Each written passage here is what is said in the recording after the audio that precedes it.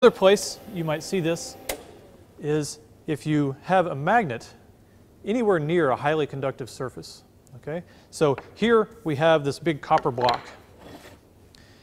And this is interesting. If you get these large neodymium magnets that have large, strong fields, you can actually feel the eddy currents when you move the magnet around on the block. You feel a resistive force.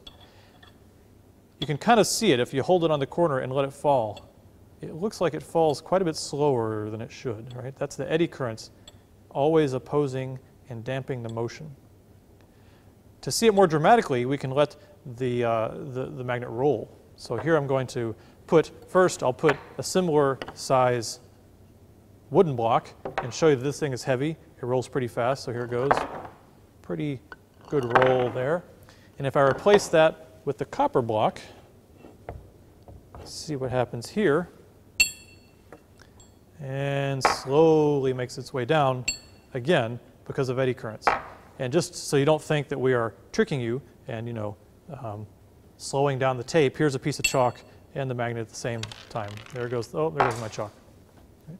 So this is a much more complicated case. We can't quite draw it as clearly as for the electromagnet.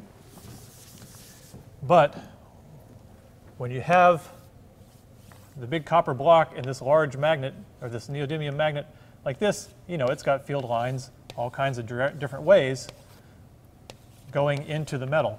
And it really doesn't matter the exact orientation. You'll end up with eddy currents and opposing forces in lots of different orientations. So since eddy currents depend on the material's resistivity, if we can change the resistivity, we might change the effect. So what we're going to do is take our copper block and freeze it to greatly reduce its resistivity.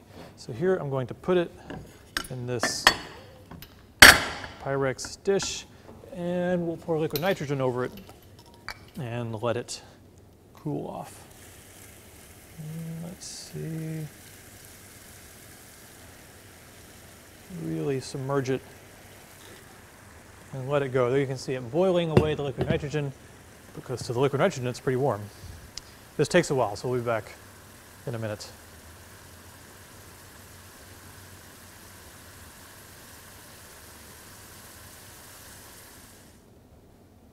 So now we've frozen our block, and I can definitely feel the forces are now much bigger. The eddy current resistance is very big.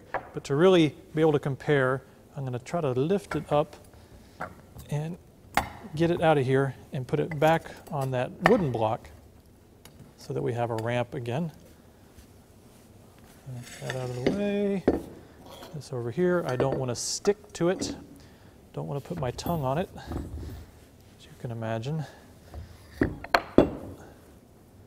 All right. There we go. Out of the way. And trying to get the exact same angle, pretty much right there. Turn it. All right. All right, and we can see now, feel the forces are much bigger, and now we let it roll. Now it's really slow. Definitely slower than before. Let it go again.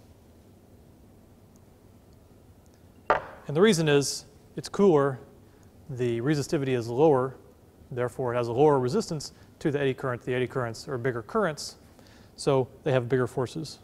It'll barely move this way. So in that direction, it can't even get past the friction.